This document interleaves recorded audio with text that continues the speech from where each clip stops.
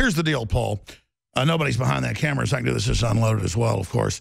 But, I mean, if I'm pointing a gun right at you, okay, like North Korea is threatening Japan to nuke Tokyo, they're threatening to attack Seoul, South Korea. They say they have the missiles. They're shooting them every week. They say they're going to nuke the U.S. task force.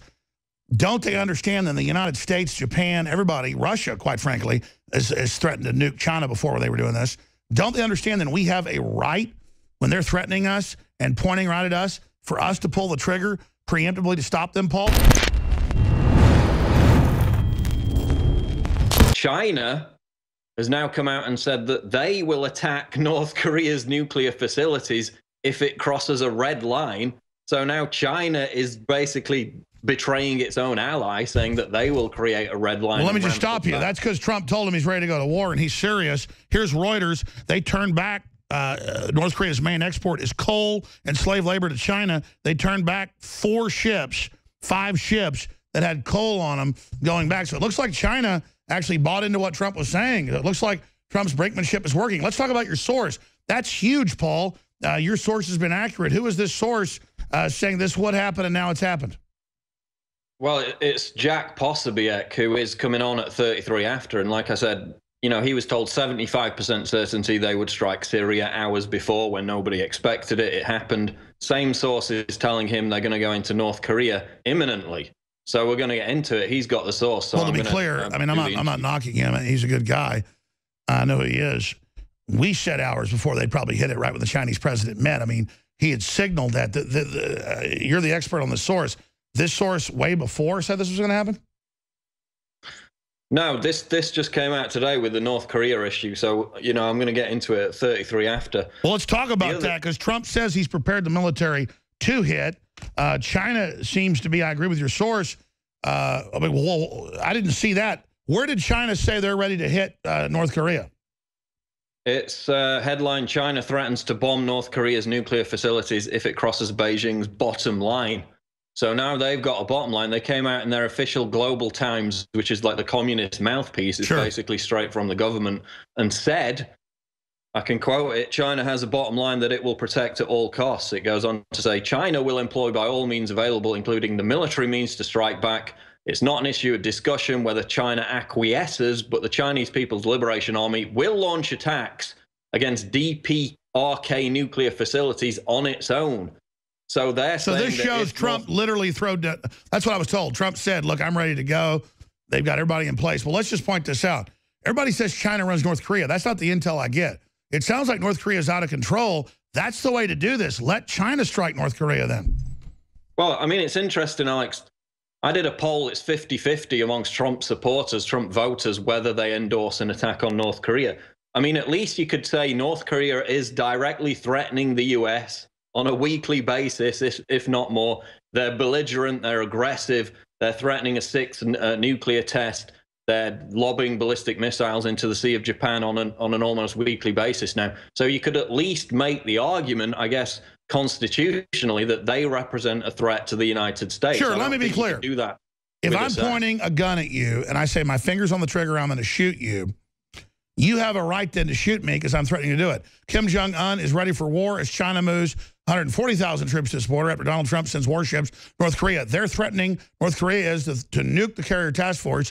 Do they understand the United States has 20-to-1 superiority over China? No, exactly. But of course, the threat is the escalation. As soon as the U.S. attacks North Korea, they will lob missiles into South Korea. They will attack South Korea, and it could be the start of World War III. That's why people are concerned about it. I don't think it could be. I think if a shooting war starts, nukes will be used. No, I agree. And we need to have room for that debate. The most concerning thing to me, Alex, is a lot of Trump supporters are not on InfoWars. You probably noticed this. They're completely on our side in terms of being against a military escalation in Syria, against toppling Assad, because it's proven completely disastrous every time we've done it in the past. But then if you look at the polls, for example, 86% of Republicans support the attack on Syria. 86%. Roughly the same number of Democrats support it as supported an attack on Syria under Obama back in 2013. But his actual approval rating hasn't moved. It's basically stayed the same. the general approval rating. So, yeah, well, those numbers I mean, are the fake. argument was, the approval ratings are totally fake, but I totally agree with you. This is a crisis. Here's the deal. North Korea is threatening to attack everybody. China's been backing all this belligerence, so they're the ones starting the fight. That's why here I'm supporting the president being strong. Syria didn't start the war. Syria didn't do anything. We're backing the wrong people in Syria. That's why I'm against it. It's all moral standing, Paul.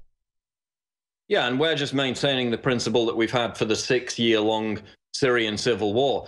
The other argument they've got, I mean, I'm concerned because I'm seeing a lot of Trump supporters, you know, basically turning it into a cult of personality where they say, I will support anything if Trump says it's the right thing to do. Well, are they going to support him if he starts barbecuing babies on the White House lawn?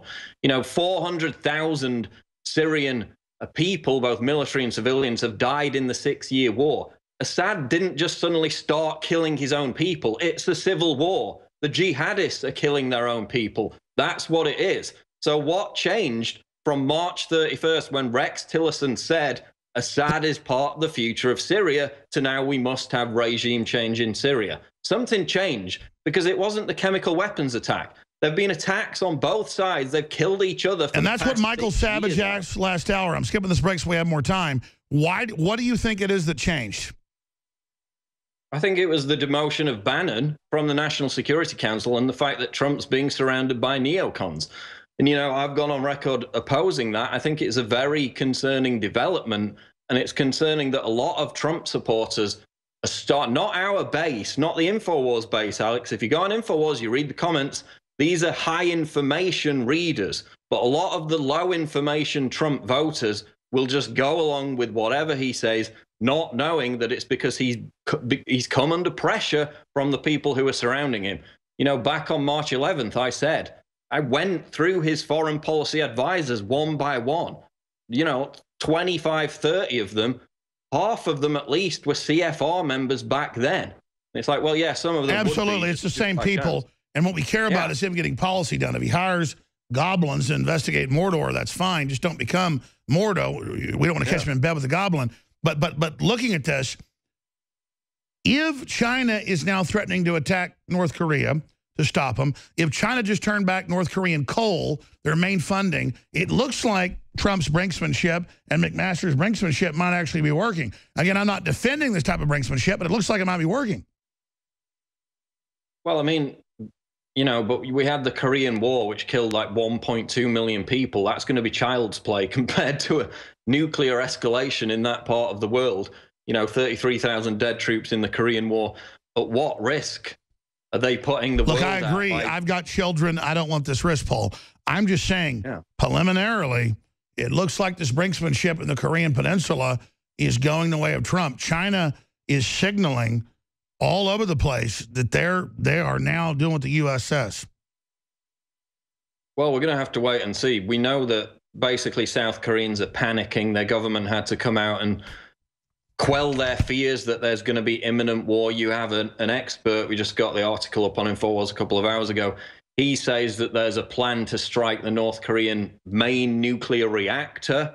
What will that lead to environmentally? But there's a plan for that. And as I said earlier, this source has told Jack Posobiec, I'm going to get him on, that it's 50% likely that there's going to be an imminent strike on North Korea. Well, Trump's already said that. Escalating quickly. And they've already got everybody ready to. They're also going to kill Kim Jong-un.